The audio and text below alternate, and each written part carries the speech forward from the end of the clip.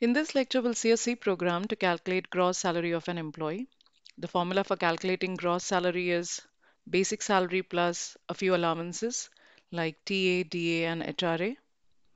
Let's consider for this program, the value of TA is 4.5% of basic salary. For DA, it is 14.7% of basic salary. And for HRA, it is 7.4% of basic salary. So here I'm starting my program with the comments. I am providing three single line comments.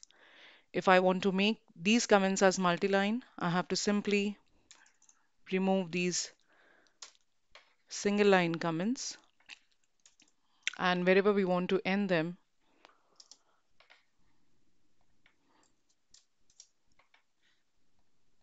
I can end it like this. So this is a multi-line comment. Then comes a preprocessor directive. So here we are using the hash include preprocessor directive, which is including standard input output header file. Here comes a main function. The return type for this main function is void. So there is no need to provide any return zero statement at the end of this function.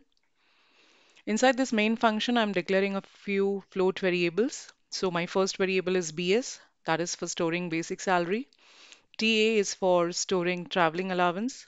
DA is for dearance allowance. HRA is for housing rental allowance. And finally, it's GS, that is for storing the gross salary. Here I'm giving a message to the user for entering the basic salary. By making use of scanf function, we are accepting the value of the basic salary. So as we know that the data type for basic salary is float, so while accepting it, I have to make use of %f. And one by one, we'll be calculating the values of all the allowances. So here I'm starting with the value of TA.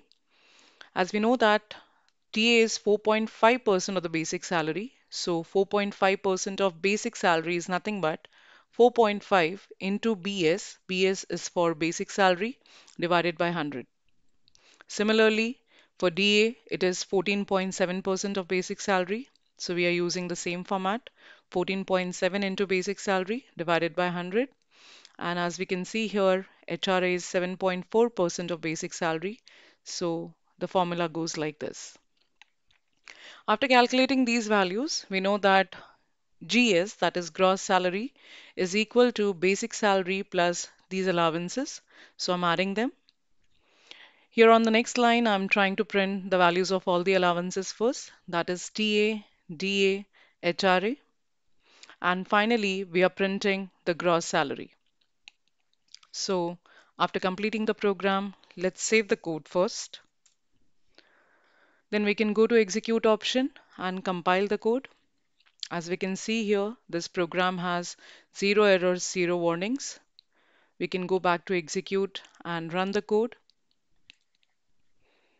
Now to make it simple, let's say the basic salary is 10,000.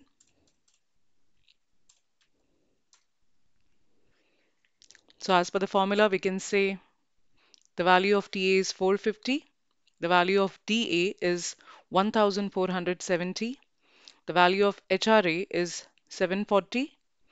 And finally, the value of gross salary is 12,660. If you want to limit these values to two digits after the decimal point, we can provide point 2 everywhere.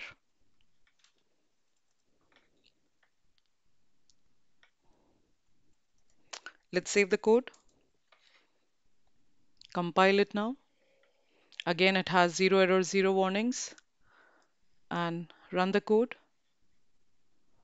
Let's have the same value, 10,000.